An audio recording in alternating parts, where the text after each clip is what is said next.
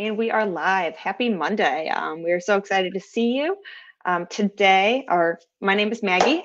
Today we are here. Purse Strings is here, going live with Rob Riedl. On this side is opposite.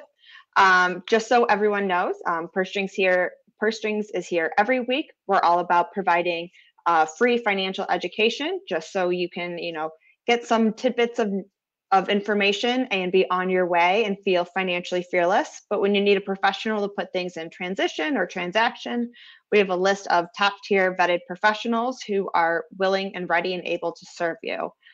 We call those our Purse Strings approved professionals, and Rob Riedl is one of them. So Rob, we are so excited to have you here today. Well, appreciate it. Nice to be here with everyone. Thank you. And so today we're going to be talking about really, why getting this health plan is so or your wealth plan, not your health plan, your wealth plan is so important.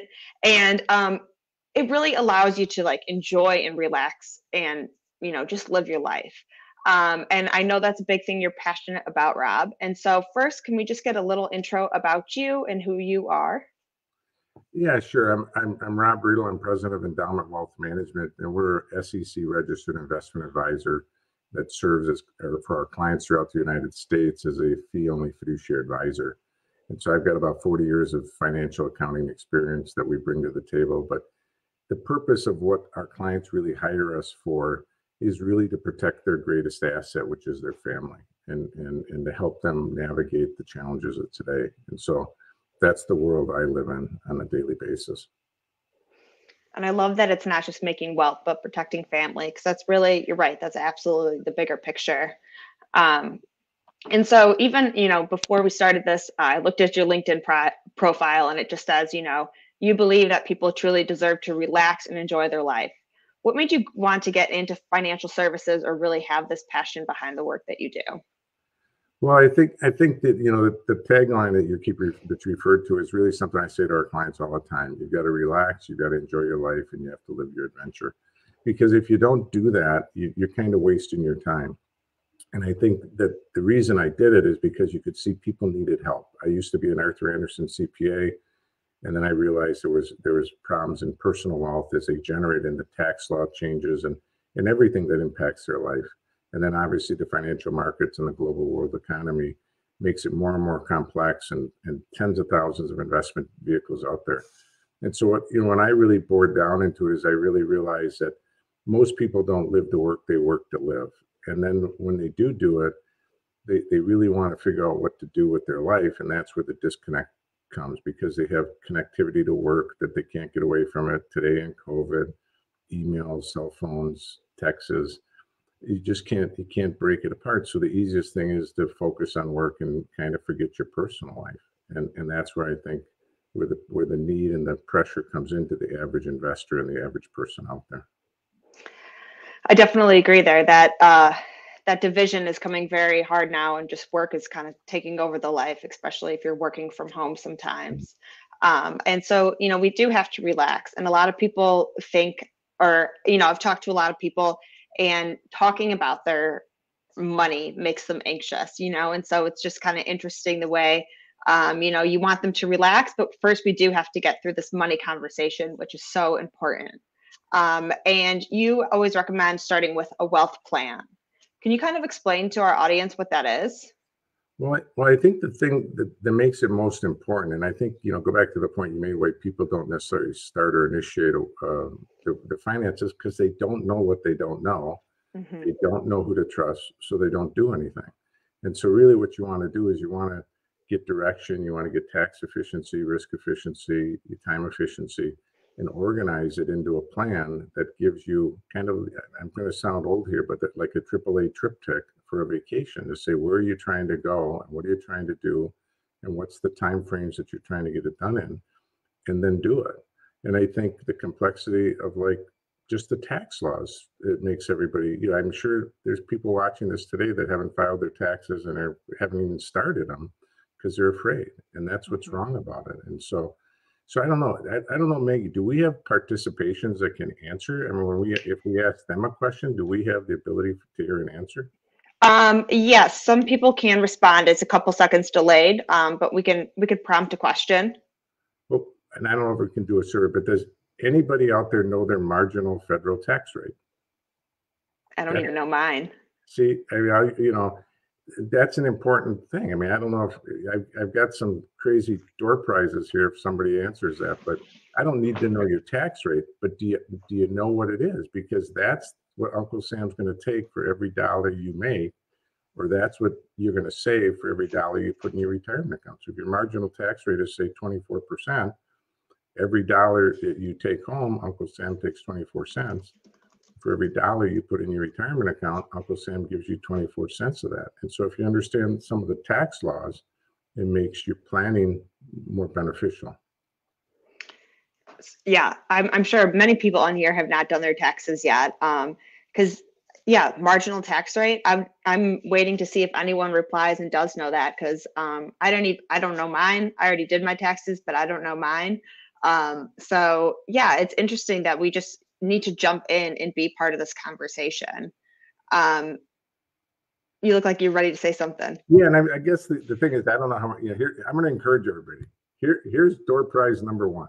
Oh, when in doubt, coffee. So a $25 gift certificate. Mine is to try to say, know that. If you don't know it, then know it going forward. I'll let Maggie try to figure out who's going to be the winner of that one. But it's really important to know that, and then to know some of the other retirement laws and some of the strategies to how to save money, because the best way to get a raise is to stop paying Uncle Sam, and you have control of that. Definitely. And that's through some of the services I know that like you can provide, and really having this whole wealth kind of physical, going through every different portion of the money that you have, to really see then the big picture of what you have going on and your timeline. Correct. And I mean, the importance of a financial plan is really that you get organized, that you know where everything is almost as if you're going to die tomorrow, that there wouldn't be a treasure hunt. Because with that, all your personal data, all the facts, all your goals, all your time frames, and then out of that, you kind of create a wealth strategy that says, what's your risk profile? When the stock market's going up, everybody's an investor. Stock market's going down, nobody wants to be an investor because they didn't understand the risk of the market, or they left too many chips on the table. They don't have a tax strategy. They don't have a tax plan. They don't have an estate plan.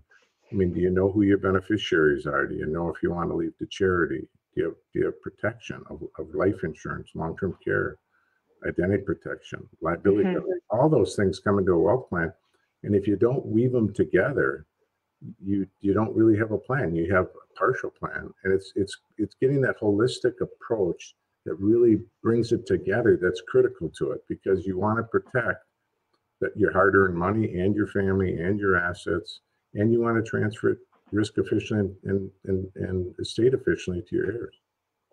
And I think that's a great point of, it's not just about earning more money and more money. It's like, what do you want to do with that? Do you want to help generations to come? Are you, do you really believe in, wanting to solve hunger, whatever the thing is? It's really putting money towards these things and being more actionable than just like earning lots of money and becoming just wealthy out of the point of wealth.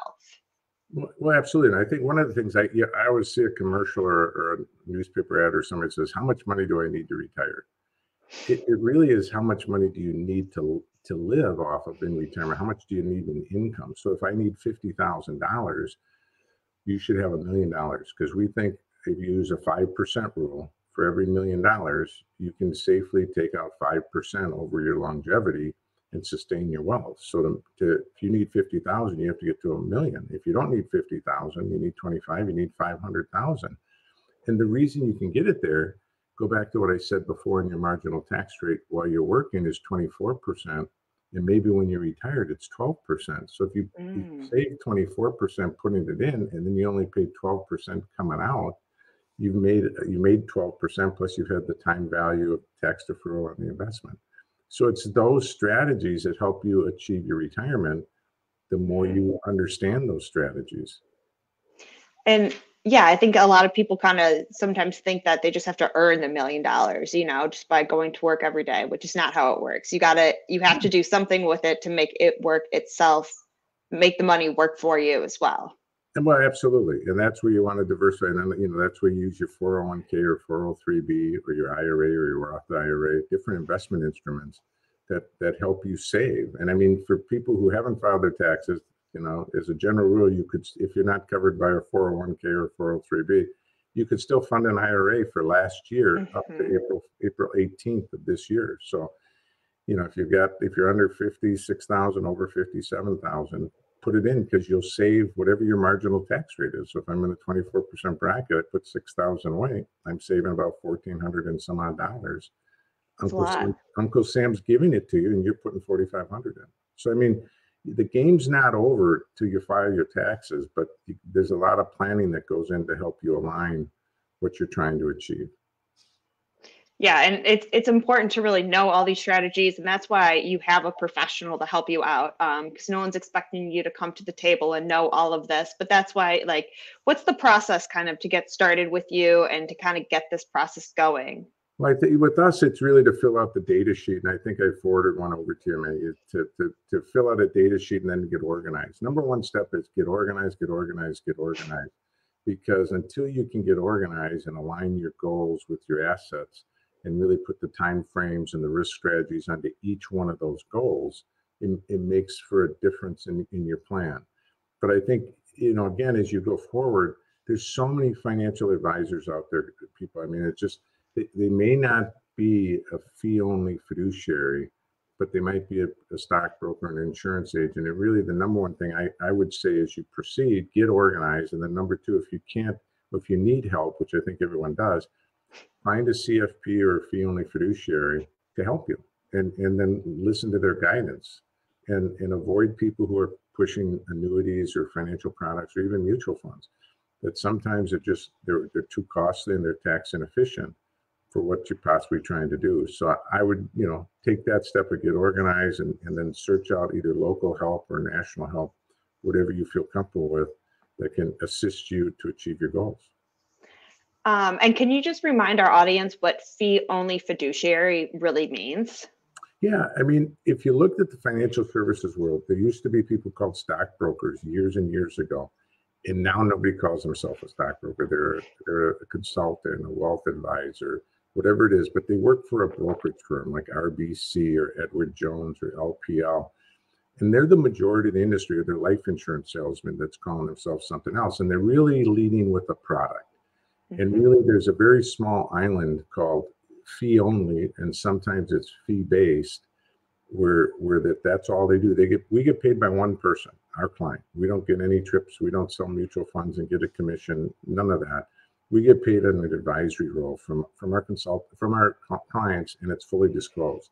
And that's the difference.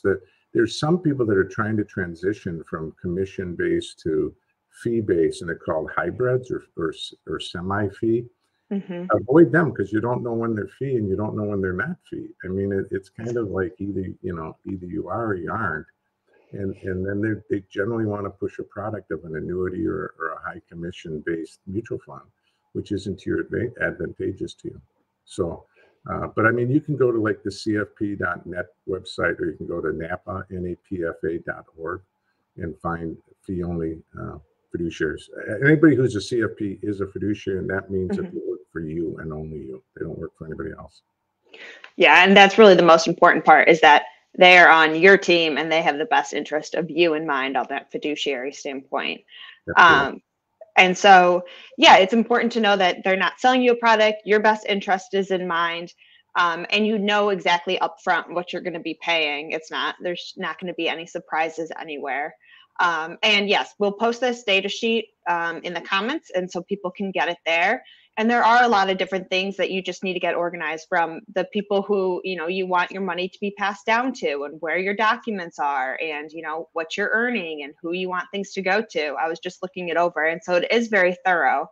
But it's so important. I mean, it's all the information that I don't think is written down anywhere else. It's just all up here. I mean, just the titling of an account. I mean, people get married and they keep it in their own name, and if they were to die, their spouse would technically have to go through probate to get the cash that was in his wife's checking or savings account. So, I mean, put it in joint account, get the titling right, get the information right, and then live your life. I mean, once you're organized, and that's the whole point of this, is just to, relax, live your life, and chase your adventure. I mean, and it's just, that's the key to it. And to do it with confidence is to know where your assets are, and to know what's going to happen if something happens. 50% of our clients do not have an estate plan, do not have wills, do not have trusts, none. And they're probably in their average of 50 to 60 years old. We have younger clients who don't have estate plans naming guardians for their children. I mean, Wow. it's just crazy. And hopefully they never need it. But if they ever did and they don't have it, you got a legal nightmare of two families saying, okay, who's going to raise the grandson, the granddaughter? So, I mean, it's spending the money on yourself. I mean, it's really getting that estate plan done, getting the accounts title. And that's where this financial plan comes from. It really organizes you. And we look for what you're missing and what you're not doing. And that's what everybody would do as CFP. And normally you can, have a free introductory consultation with them. It's, you can find the personality you want. If you want, a certain sex, or you want a certain age, there's so many out there that can fit your needs. And because of remote today, and because of webcams like this, you can do it remotely too. Yeah, it's we have all our people on purse strings, but we always say, talk to a couple people, because you can then find the best fit for you. Whether, you might find that you both have this commonality that, then really clicks, and then they're really your person. So it is important to interview a couple people, unless, the first one feels right. But then I can't believe how many people don't have these estate plans or these wills and trust in place. Because we've had so many conversations on here about how important that is, and how much money and time and stress it saves your family. And, I'm sure you can look at their finances and say you can afford it as well. Well, absolutely. I mean, if again, it depends on wealth and assets, but as you start accumulating, say, millions of dollars, or if you have retirement accounts and so forth, and you want to protect your kids or family, you should have a trust, because it doesn't go through probate. It's private. Nobody knows what you inherit. Versus a will goes through probate. The attorney gets a commission, in a sense, or a fee for putting it through probate. So you lose 2 to 3%. And it doesn't make sense, because you could have done it in your lifetime and fulfilled your goals. And again, here we go again, goals based, and get what you wanted done privately, and do it in your lifetime, and do it yourself, and leave the risk to no one else. And so that really is important. And the same thing for beneficiary designations and 401k asset allocations. All those things, people set it and forget it, and then they never look at it, and they don't want to, because they don't know what they don't know.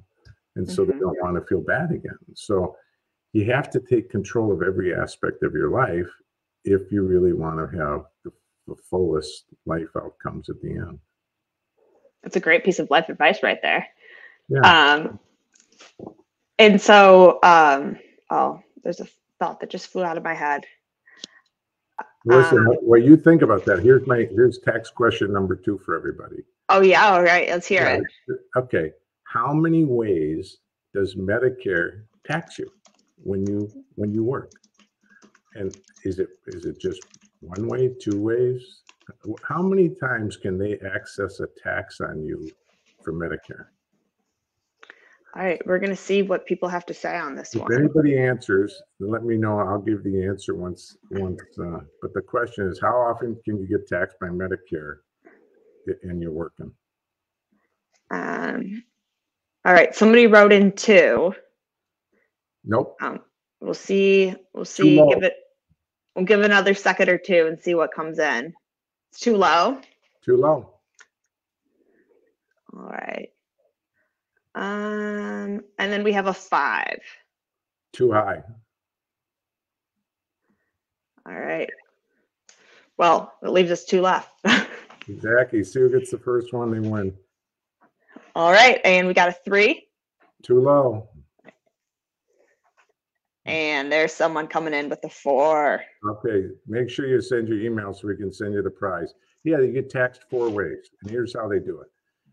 On the first approximately $147,000 of your wages, you pay a 7.65% FICA tax. And FICA is the Federal Insurance Contribution Act. And in that, there's both Social Security and Medicare. And Medicare makes up about 1.45% of that. So there's tax number one on you. Tax number two, the same tax applies to your employer. So they get another matching 1.45. And then when you get through the salary cap, Social Security goes away, but Medicare continues to tax you. This is what I call it step number three, up to $250,000. And so you get, there's your third tax. And then on top of it, you then get a surcharge when you go over $250,000, and it goes up to 2.35%. So I kind of count those as two or three. Five might have been the answer, but I think it's four. And then the fourth way they can get a tax on you is on your investment income. If you have investment income greater than $250,000, they put a 3.8% investment tax on top of that goes to Medicare. So you get taxed, your employer gets taxed, your wages in excess of 147,000 gets taxed, and then it gets increased over 250, and then again they tax onto your net investment income. So there's really four taxes going to Medicare, and people don't know it, and they don't realize it, and it just eats away at your earnings, and it's just one more way of putting another hidden tax on you, the working individual. That's wild. Can you prevent any of those taxes? No. Can you what? You can't prevent any of those four taxes. Well, I mean, once you get over once you get over this, what is the Social Security limit, that goes away. But on the rest, every time you get paid, you're getting a tax. But if you go over 350, they put a 90 bips or 0.9% surcharge on top of the 145 because they consider you wealthy, and they know that your Social Security went away. But none of those two go to the employer. Once you hit the max of the 250, the 90% surcharge that takes you up to 235 or 2.35, the employer doesn't pay. And wow. So it's just crazy. That's what I mean. They nickel and dime you. And actually you have to save more, manage more, understand your expenses where you can control it, because they're doing stuff like this behind the scenes. So if you're a small business owner, you say, well, I never have $250,000 in gain, but I sell my business one day, they take 3.8% over that 250 on you.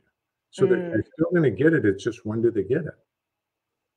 Yeah, that's amazing. And it makes sense why you need to work with somebody to try to get at some of these, because sometimes I think, we work, 40 hours a week, every week. We got to spend some time on the money that we're working so hard for. Exactly.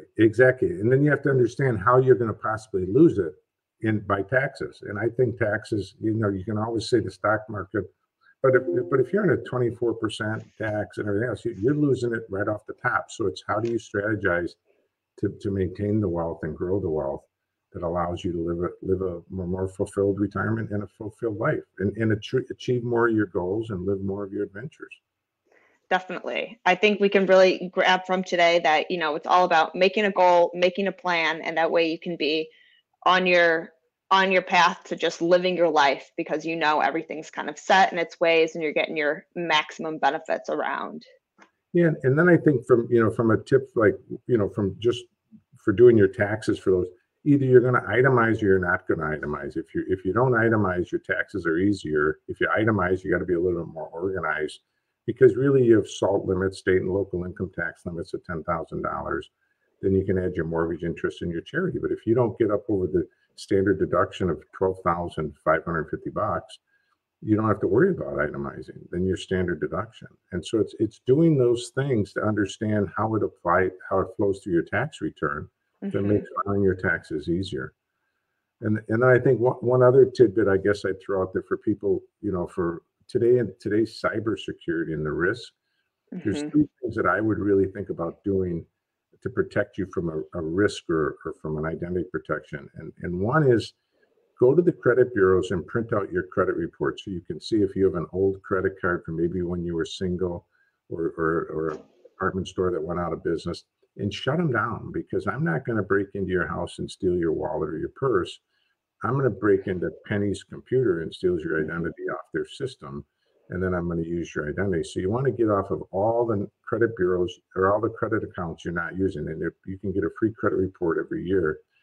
The second thing I would do is, if you don't require credit, if you're not buying a mortgage or needing a mortgage, or buying a car and needing a loan, freeze your credit. go to the credit bureaus, and there's three of them: Experian, TransUnion, and Equifax, and have your credit frozen, so nobody can even identify. If I tried to open up a credit card, even after I freeze it, they don't get any information. They won't give you credit. They won't give the guy who stole your identity credit either. And then the third idea I would do is when you file your tax return, or maybe not this year, but next year, you can request an IRS PIN number so that your PIN number protects your tax return from somebody else filing your return, because I've got your Social Security number and I file a fraudulent return. Those three things protect your credit and protect your wealth. And I would seriously do those three steps. And then when you need credit, you're buying a car, you just unfreeze it for a week or a day or whatever you need, and it goes back on. And it doesn't cost you anything to do it. Those three things don't cost you a penny. I have never heard of any of those three tips before, so I'm like, yeah, these are wonderful. It makes a ton of sense that you would freeze it if you're not using it. Exactly. Clean up these cards. If you close a card that the account is already closed, it doesn't affect your credit, right? Because well, there's some people who say that if you close a credit account, it temporarily hurts your credit because you close it, which makes no sense to me. I mean, I don't understand how that works. But even if it does, I would rather have my credit score go down temporarily because I closed a credit card. And if that's what you're going to slap my hand with, great. But at the same point, I'd rather not have that credit account out there. I mean, listen, everybody can get down to their favorite travel credit card and whatever their favorite department store credit card or whatever it is. You don't need 100 credit cards. I mean, you can live with 2 or 3, a gas card, whatever it is, earn your miles, earn your hotel points, whatever it is. But get rid of the other ones, because you're on a computer that is going to get hacked. And it's just when. And then they always send you, no, you might have been hacked. Well, were you the one hacked or were you not the one hacked? But if you're in that group, why were you there? And so the point of it is, get out of the group before it gets hacked, and live a simpler life. And then you can relax when somebody else gets hacked. You can enjoy your life, and you can live your adventure. I'm going to keep going back to that, because you have control of it. It makes a ton of sense. I mean, yeah, and everything is getting hacked these days. It's getting worse and worse by the day. And I like all three of those tips. So I appreciate you throwing those in there for our audience today. Even some audience member goes, wow, Rob's a wealth of information. Such an expert. Who knew? Well, I appreciate it. I mean, there's just little stuff you can do. I mean, and that's where the wealth plan comes into. If identifying where you're weak, fixing the things you can now, and maybe you have to strategize. Say, okay, we'll fix the will in a year, or we'll do this. But there's just little things you can just tighten up, and you've improved your odds of happiness and not being hacked 100 times. Yeah, and those were all little pieces to do. And even some of the wealth plan, I mean, it's never like a big haul of life changes and different things. It's just a little bit here and a little bit there, and it's like exponential growth of security, for yourself and for your family. Absolutely. And then I'll give you one more tidbit. Is if you're in a 401k or a 403b, you have to make two decisions. One is, say your bucket, say you have 100,000 in the 401k, set the risk to something more conservative, like 70-30, 70% stocks, 30% bonds, whatever your personal risk profile. Protect the bucket. But on your future contributions, only buy stock. Because if the stock market is crashing, you get to buy more shares every time your payroll withhold. And so there's two decisions in a 401k, but nobody ever makes them. They all put it at the same thing, and there's no point to it. Protect your bucket and be aggressive going forward, and then rebalance your bucket maybe once a year. But there's two decisions there. Yeah, and the 401k is something that we usually, fill out when we're starting this new job, and we have everything else going on. So it's like, I didn't know what the options were, much less, we just got it done, because that's such a busy time. So it's definitely something we should always look back at, especially, if we've been at the job, got to really check on what's going on for sure. Right. Well, absolutely. And if you're married and your husband has a different set of investment elections, look at them together and make the best investment. If he maybe has a better international manager, so then you don't put any international managers in yours, or maybe he's got a better real estate manager and you don't, or vice versa. They don't have to be identical. Your wealth should be one big bucket, and it's managed as a bucket, and that'll be a lot easier than to manage everything micromanaged. because you'll end up with duplicity and it won't make sense. And it's really the process of a wealth plan is to align all your assets in the same direction, kind of like tires on a wheel, and get the car going in the same direction. It's a very good analogy. I could just see it in my head. Well, this has been a ton of great information today, Rob. I appreciate you coming on. Is there any last pieces of words or wisdom you'd like to share with the audience today?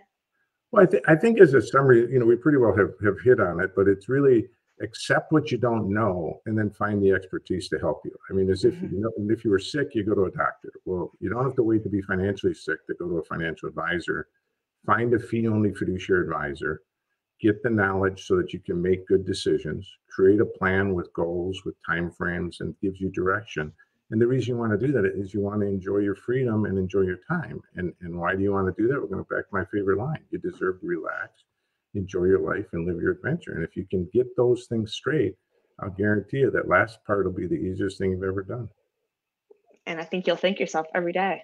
Absolutely. We're all looking to relax. Absolutely. Well, I appreciate you coming on today, Rob. You guys could always reach out to Rob at endowmentwm.com. It's there at the bottom of the screen. He's also one of our Purse Strings approved professionals, so you can check him out at our site, pursestrings.co. And we appreciate everyone tuning in today on this Monday. Thank you again, Rob. Appreciate it. Thanks, Maggie.